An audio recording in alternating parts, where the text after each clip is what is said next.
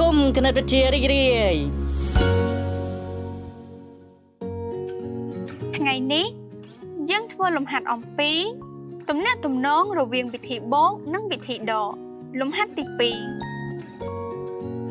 នៅផ្ទះកូនត្រូវធ្វើលំហាត់ក្នុងសៀវភៅកូនស្វាឆ្លាតប2ទំព័រទី25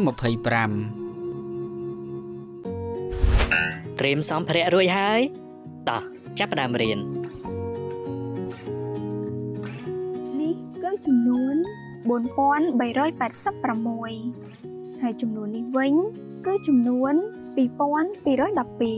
ឡូវកូនជួយអ្នកគ្រូដើម្បីធ្វើប្រមាណវិធីដកចំនួនទាំងពីរនេះ6ដក2នៅសល់4 8ដក1នៅសល់7 3ដក2នៅសល់1 4ដក2នៅសល់2ដូចនេះ4386ដក2212នៅសល់2174តើចម្លើយរបស់យើងត្រឹមត្រូវឬទេកូនដើម្បីនឹងថាត្រឹមត្រូវឬទេយើងត្រូវធ្វើការផ្ទៀងផ្ទាត់លទ្ធផលដោយធ្វើប្រមាណវិធីបូកកូនត្រូវយកលទ្ធផលរបស់យើងបូកជាមួយនឹងតួដកទី2ប្រសិនបើផលបូកស្មើនឹងតួដកទី1គឺមានន័យថាលទ្ធផលរបស់យើងគឺត្រឹមត្រូវឥឡូវយើងចាប់ផ្ដើមធ្វើប្រមាណវិធីបូកទាំងអស់គ្នា4បូក2ស្មើ6 7បូក1ស្មើ8 1បូក2ស្មើ3 2បូក2ស្មើ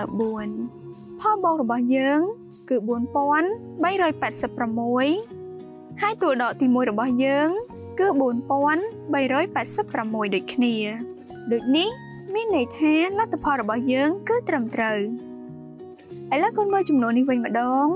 2464ហើយចំនួននេះគឺ1351យើងធ្វើប្រមាណវិធីបូក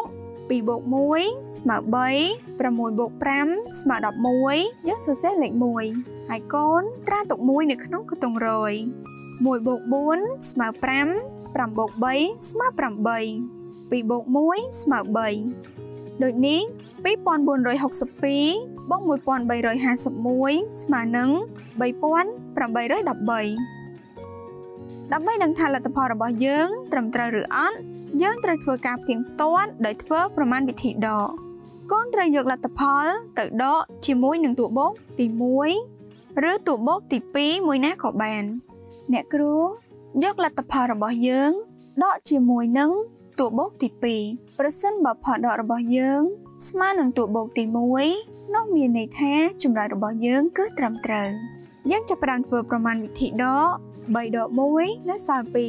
1ដក5មិនអាចដកបានយើងខ្ចី1ពីក្នុងខ្ទង់រយខ្ទង់រយមាន8ខ្ចី1នៅសល់7 11ដក5នៅសល់6 7ដក3នៅសល់4 3ដក1នៅសល់2កូនមើលផលដករបស់យើងគឺ2462ហើយតួបូកទី1របស់យើងគឺ2462ដូចគ្នាដូចនេះមានន័យថាលទ្ធផលរបស់យើងគឺត្រឹមត្រូវលំហាត់ទាំងនេះកូនត្រូវធ្វើប្រមាណវិធី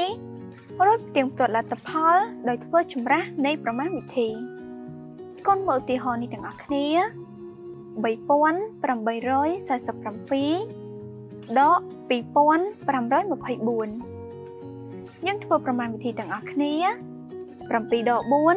នៅសល់3 4ដក2នៅសល់2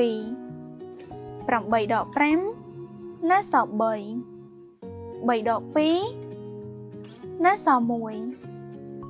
3847ដក2524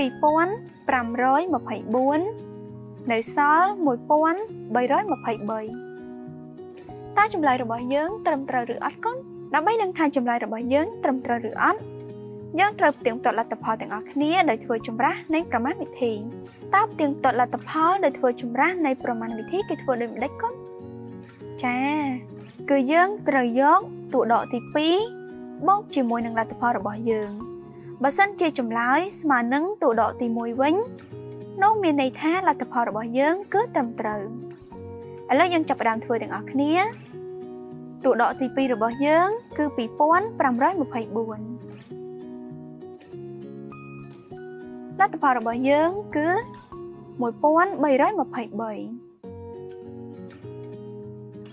យើងបូកលេខទាំងអស់គ្នា4 បូក 3 ស្មើ 7 2 បូក 2 ស្មើ 4 5 បូក 3 ស្មើ 8 2 បូក 1 ស្មើ 3 ឥឡូវកូនមើលផលបូករបស់យើងគឺមានចំនួន 3847 គឺស្មើនឹងតួដកទី1របស់យើងដូចនេះមានន័យថាចម្លើយរបស់យើងគឺត្រឹមត្រូវចំពោះលំហាត់ផ្សេងទៀតដែលនៅសល់